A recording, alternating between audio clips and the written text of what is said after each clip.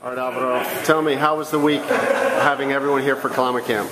Wow, that was a lot of fun. It was intense. I hope everybody learned a lot. I got to learn a lot myself, and it was really fun.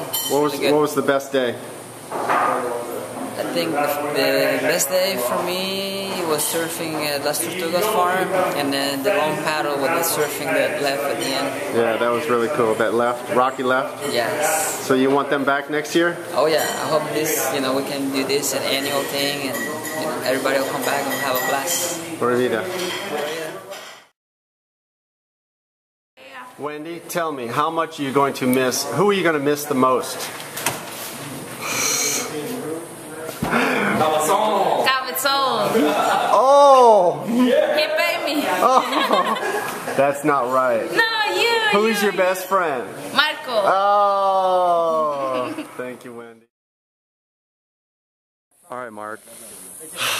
You're a Costa Rica veteran, 10 plus years. Yes. Been coming to Vista Guapa for how long?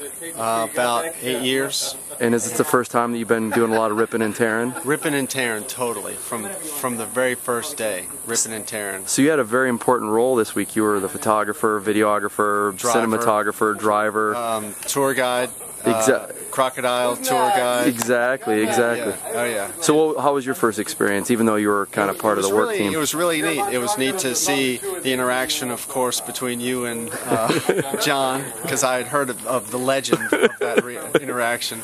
But it was really, really great to be with the three of you guys. You have so much to teach everybody, and to even from the periphery to absorb some of that. So I feel I learned a lot. It was cool. It was great. Perfect. Where are you from, Mark? New Orleans. Nice. Louisiana.